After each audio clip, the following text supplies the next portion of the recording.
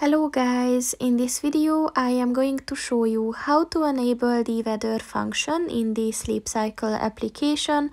But first I just wanted to mention, don't forget to subscribe to my channel, because at 10,000 subscribers I am going to show you my whole YouTube revenue statistics and growth strategy, as well as how to make money online.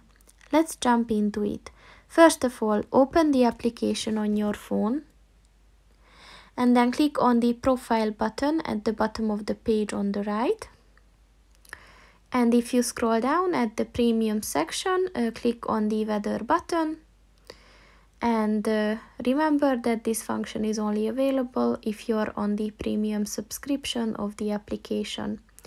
So to enable this function, just click on the show button. And that's pretty much it for this video, guys. See you in the next one. Goodbye.